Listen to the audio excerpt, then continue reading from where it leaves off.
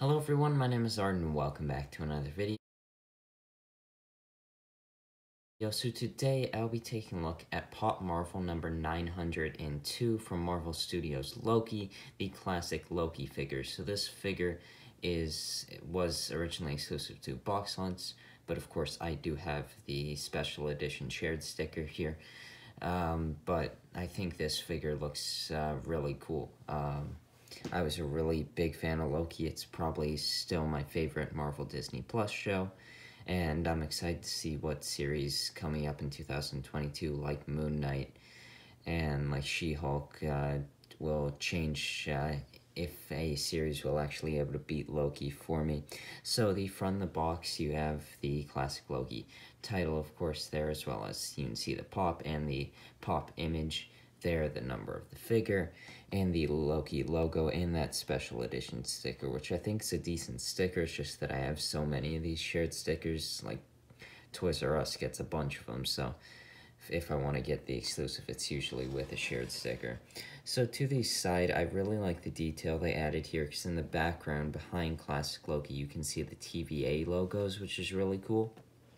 You have the Avengers logo right there, which, like I mentioned in my Kid Loki Funko Shop exclusive video, I thought maybe a Loki logo with like Loki's crowns would have crown would have been better than the Avengers logo. I'm pretty sure they did something like that for What If, but I'm not sure about the other Disney Plus shows. On the back, you have the common wave of figures with Loki, Mobius, Sylvie, President Loki, Ravonna, Renslayer with Miss Minutes, and Kid Loki. And then you have Classic Loki again there, and you can see the side of the figure, which looks quite cool. So now I'll just take the figure out of the box and take a closer look at it. So here is the pop out of the box, and I think it looks really nice. It's a very tall, normal size figure, especially with that huge crown.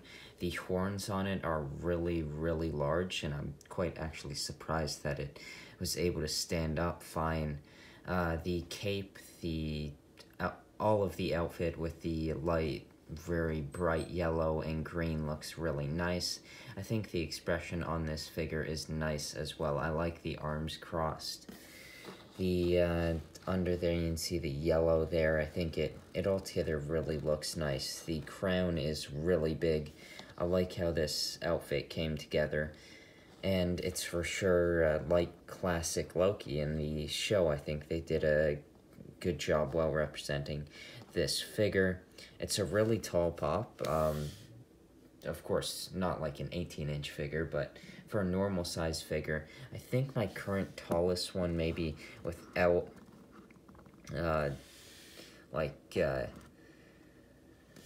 stand, like Star Wars figures, well, these ones are just standing on the ground. I feel like it's this Dwight, and that Dwight is for sure still taller, but this is a very tall figure, and I really like it.